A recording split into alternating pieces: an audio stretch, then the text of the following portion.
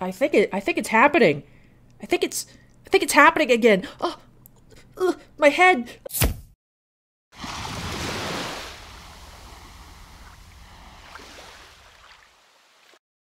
Hello everyone, welcome back to my horrendous channel where I torture you with cursed images for our thumbnails. I would like to say that the idea for the Animorphs turning me into a Funko Pop thumbnail came to me, and I want to say like a fever dream at like 2 a.m. a couple days ago, and I've never actually read any of the Animorph books. So if you have, and if they're as crazy as they look like on the covers, let me know in the comments below. They scared me as a kid, and I was never adventurous enough to figure out what the heck was going on by actually reading one myself. But I was inspired, I guess, holistically for this video by remembering that I have this whole box here of the Funko Pop Marvel trading cards by Upper Deck of the Infinity Saga themed Marvel Funkos. So this was actually, I believe, a first release at last year's San Diego Comic-Con. Now, if this video is going up on time, this past weekend was San Diego Comic-Con 2024, and their special cards from Upper Deck Marvel collaboration this year is an X-Men 97 set. I believe about 15 cards exclusive to the Upper Deck booth. Now, this was originally released at the Upper Deck booth last year, like I said, and then had a retail release and recently dropped on ePack. One of the main chases of this set, outside of printing plates and sketch cards, are exclusive Funko Pop redemptions, for which there is a Captain America that has a chase variant. And I've seen some pictures of it online, and it's a really cool looking pop, and I would like to get, honestly, one of the redemptions for it in this box here. But I'd love to see some cool cards. I forgot that I had this for almost a whole year. Look for prototype, clear cut, and glow-in-the-dark parallel cards, 8 cards per pack, 24 packs per box. And I will say, this is one box that my mom picked up at Target. It was not sent to me by Upper Deck, but it is made by Upper Deck. Without further ado, let's go ahead and hop on into this and see how cursed these cards really look. I will say these are some weird cards in that it is a very weird concept. I don't think I ever could have imagined it. And I guess in hindsight, this is less weird than the Funko Pop video game that's coming out later this year, I think. Oh, it's an Upper Deck box. It's got the Upper Deck seal. Let me go ahead and get that real quick. May contain time-sensitive redemptions. But yeah, collect original art sketch cards drawn by Funko artists. It would be super sick. I've seen printing plates online. And like I said, this recently hit ePack, so you're probably not going to be able to find packs out in the wild. Target, Walmart, Box Lunch, not Home Goods, Hot Topic, the other H store that I go to. Not sure you're going to be able to find those out in the wild if you're looking for these, but you probably can still grab them on ePack. But yeah, so it's kind of like stock photos, I would say, of the Funko Pops. Oh, we have a Shuri silver foil. That's kind of cool. It'd be actually cool to see like which ones I own. Funko Shorts insert. For 29, that's a large insert set. Yeah, I forgot I had these until I saw people posting about their redemptions coming back for the Captain America exclusive Funko that you could pull. Frost Giant Loki. The Malekith's always been a cool pop. Vision. Thor's cool picture. It's the classic Hulk with the smile. I guess more of a... I don't like Funko Pops with mouths. I think they look better without mouths. I know some people hate them in general because of their soulless, beady eyes, and I feel like that's the charm of them, though. Got a gold foil rocket raccoon. I did not like these outfits. The Winter Soldier, I have that one. Well, I think my mom actually has that one. We kind of have an agreement where I collect all the Lokis and she collects all the Bucky Funko Pops. That way we don't have duplicates. Stonekeeper.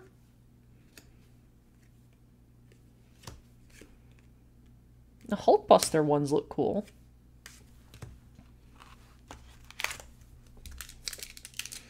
I wonder if you have any specific hits per box. I'm hoping, honestly, to just see some cool stuff that I like. Hawkeye. Ideally, the Redemption. Huh. That seagull looks so weird. It's not stylized. It looks like a... Looks like something out of like a DreamWorks movie, almost. It's not Funko Pop stylized. I would have expected it to not have real eyes, I think is the problem with that seagull.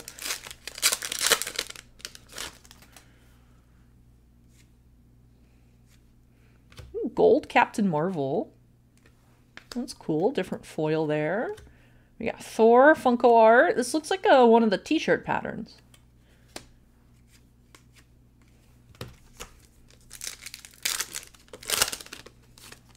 A sketch card would certainly be cool. I'm curious what the Funko artist's actual art looks like. These cards are starting to kind of clump together. Goose. Thanos, silver foil. Hulkbuster has like a different background. I guess they all do have different backgrounds. Funko art, Captain America. The Dancing Groot. I actually have that one. Almost within reach. It's right over there. The Dancing Groot. I have quite the large Groot collection. I'm trying to trim down my Funko Pops. But anytime I get rid of a bunch, and they announce a bunch of new ones that I want, and then I fill back up again. This is a bricked pack right here. I should have opened this when I first got it. Baby Groot with the bomb! Captain America. The Red Skull. Okay, I'm starting to enjoy this a bit more now that I'm actually seeing ones that I own. Otherwise, I was like, I'm just looking at Funko Pops. It's kind of weird. I wonder if this is how people that are not into comic books perceive products like Marvel Annual, with just pictures from comic books on them. Ooh, Gold Doctor Strange. The shorts are definitely the best cards here. Because there's actually some sort of dynamic activity going on in the image. The base is definitely plain.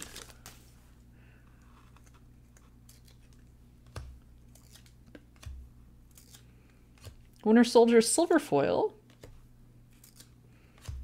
Loki! We need more Loki ones. So far, the only Loki base we pulled are the older Loki Pops that I passed on, because I didn't, even back in the day, I didn't like them. I will say, the designs for Funkos have come a long way in terms of how good they look and how detailed they are. Oh, look at Ant-Man, he's got a macaroon. Oop. Captain Marvel, silver foil. Like, just from... just the design of their heads are also a lot different. Like, these older Groots, they look kind of weird now compared to newer Funko Pops. Like, look how weird the Star-Lord looks from Guardians of the Galaxy 1 compared to, like, a Maria Rambeau from Infinity War. Like, old Funko Pops look weird. I'm even starting to run into the problem where even some older ones that I have, like, I'm not liking them as much as I did originally, because I'm so used to the newer designs of Funko Pops that they look funny.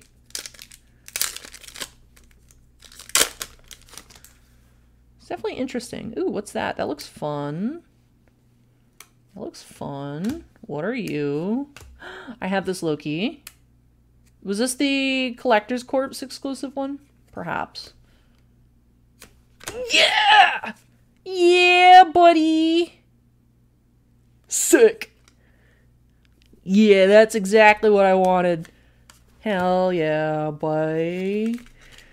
Buddy. I just combined buddy and yeah, boy, and it came out UA. Funko Pop Redemption. Sick. I think they are all the caps, right? I don't think there's like a different one. That's awesome. Thor. Like, look at this weird old Thor. Giant Man. Hulk art. Ant-Man foil. Lady Sif is so weird looking. The shape of her head. Looks like a old Game of Thrones pop, honestly. I remember. I really wanted the old Comic-Con exclusive Loki. Look at that picture. It's like the continuation of the other card. These are my favorite cards. I own this. The Groot. Oh, convention exclusive. Why do you say con exclusive on you? I'm gonna sleeve you up. You look fancy. Why are you con exclusive? You weren't originally a con exclusive.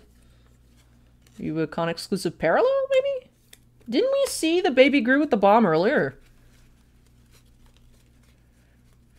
And I was like, oh, I have that one. Where'd he go? Is there 41? Yeah.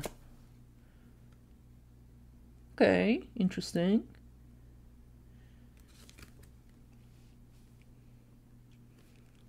Interesting. I have questions about it. I'm curious what that means.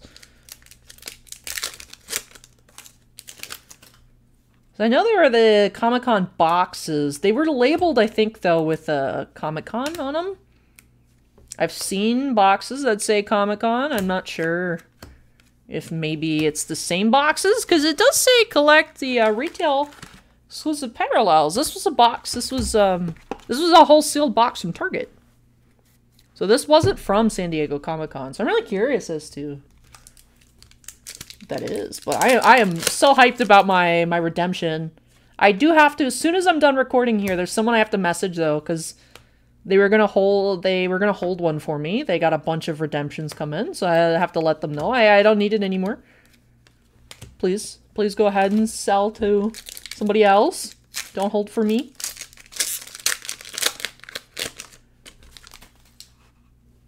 Man, there's that weird looking Star-Lord again.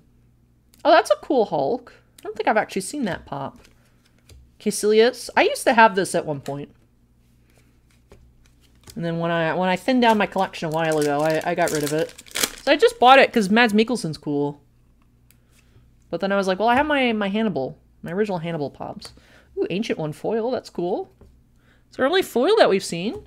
Go ahead and give that a sleeve. This is more fun than I expected. Honestly, like, first couple packs, I was like, yep, these are weird stock photo cards. I don't know how I'm going to be entertaining this video. And then, now that I'm just kind of enjoying it, I feel more relaxed. I'm enjoying it a lot more. I have this Groot. Caecilius, golds. This Iron Man has got a funky haircut. We got Steve, right? Is his name Steve? I remember there was Pop's rides for the first Ant-Man movie. I used to try and collect all the rides, especially the Star Wars ones, and then there was like too many of them, and I sold off all the ones that I had a while ago. Well, I still have like the Luke and Leia speeder bikes, I think, but there was Ant-Man rides on the Ant. This is a funny one. I like that one. Hulk silver foil. T'Challa. Captain America arts.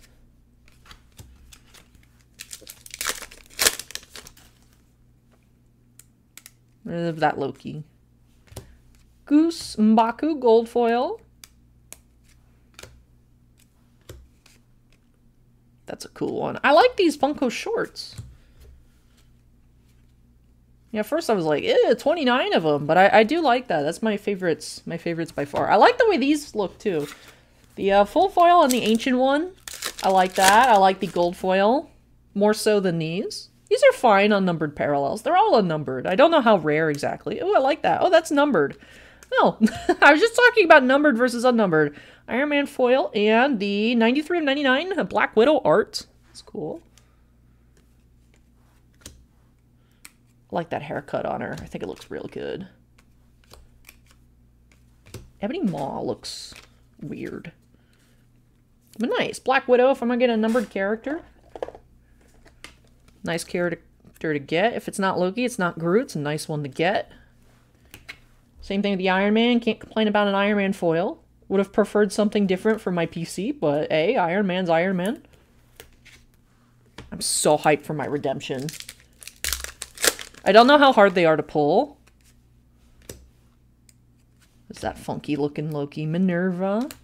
Hulk arts. I want like one of the good looking well, we did find that blue suit Ragnarok one. Which I will say, originally the hot toy for Thor Ragnarok was supposed to be the blue one. And then people didn't like the prototype, so they made the green one. Which I was not happy about, because I already had the green one. And then they did, from the flashback scene, they did a new 2012 Avengers version, Loki anyways. I had the original one. The original 2012 Loki. That was very expensive. That hot toy was very, very expensive for a while. But now that there's one very similar to it that's newer, it's definitely gone down in price. But it's my first ever hot toy I got. Oh, man. I love it. I'm so happy I got it. I almost didn't get it because it was very expensive for me back in the day. But hot toys used to be a lot cheaper. I think I got it for about $160 back in the day. We did have two foils here, Ancient One and the Iron Man. We had the Baby Groot convention exclusive. The yellow corner there. Really curious as to what that means. If I can't figure it out on the line, then I know there's someone on Upper Deck I think can reach out and ask. We have the 93 of 99 here, the Funko Art Black Widow. And my favorite, exactly what I wanted out of this box, the Captain America Redemption. We'll see if we get the chase on that. The chase just glows in the dark. The chase would be cool to have because it's chase. It's more rare, but the regular one's fine. I'm happy that the chase is just a glow variation because I don't feel compelled to go buy the chase. The chase is much more expensive than the regular version. I think about market on the non-chase is about $60 and the chase is about $260. So chases are 1 in 6. They used to be 1 in 36. Now they're 1 in 6. So maybe I'll have a chase here. Either way, I'm just happy to get it. Happy to get it. So I will redeem that and let you all know when I get it in. Maybe we'll have a video unboxing of that as well. 93 out of 99 on the Black Widow. If I'm going to get a numbered card, nice to get a nice Black Widow. And I'm really curious, like I said, about that Baby Groot convention exclusive. Because we had a different card, number 41, that was not with that square there. So I wonder if perhaps this was not supposed to be in this box. Perhaps it was supposed to be Comic-Con only, where this set originally released. But I think this was a good box. I have not watched any other openings. I'm happy that I did keep it. I'm happy I didn't sell it. There was a period of time where I was considering selling this box, but I'm happy I kept it because I got just what I wanted. And I'm curious to go through and find and match up the cards actually with the pops that I have. Or pops that I've had in the past as well. This was fun. This was fun. Let me go ahead and get back up under the water. And we'll talk a bit more. Well, that was actually a lot of fun. I wasn't sure quite what to expect out of a Funko Upper Deck Marvel trading card crossover, but I enjoyed it, especially the further we got into it, and I just let myself enjoy, the opening and the art for what it was, and seeing some more of the foils. I really did start to enjoy it. Of course, it definitely helped that I got my number one chase out of the set, which was to hunt down this redemption card for the Captain America. I still actually really enjoyed it. Very interesting product. I don't know if I would buy any more packs. I think it was like a one and done kind of deal. I'm happy with just that. And like I said, I'm not going to be able to find more packs out in the wild, but if I do get the craving at 3 a.m. to open up some more of this, you can go ahead and find it on ePack, or I can go ahead and find it on ePack. Satisfy those cravings if I do end up having them. I was also pleasantly surprised to see a numbered parallel. I'd seen a plate. I'd seen a printing plate before. I wasn't sure that there were other numbered parallels, so that was cool to find. All in all, though, this was a lot of fun. From cooking up that thumbnail to opening up this box here to getting that number one pull that I was chasing out of the product, I had a good time from beginning to end, so I hope that you all did as well. So if you did, don't forget to go ahead and hit that thumbs up button for me. Comments, like I said at the beginning, if you've read Animorphs, if you know what the hell is actually going on with those Animorph books, let me know in the comments below. And of course, your thoughts on this product, as well as some fun polls you may have had. Let me know in the comments below. But with that should wrap things off for me here in this video. Now, before you head on out, before you click that red X button right on up there, why not check this video out? I really think you'll enjoy it too. Bye-bye.